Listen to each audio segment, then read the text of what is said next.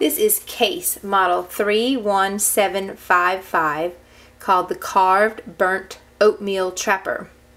It's a single bladed knife.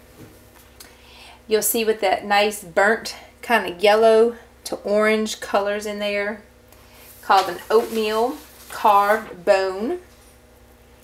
You'll see the imprints of case through there with some squigglies. Makes this really neat, pretty piece to look at. The back side as well is the same colors. This is made with the Tru Sharp branded surgical steel blades. They open and close manually with the nail nick. Close it down just with your hand. The two silver bolsters on the end. 4 1/8 inch when closed. Saw cut jigged pile side with the nickel silver bolsters, weighing about 4 ounces. Proudly still made here in the USA.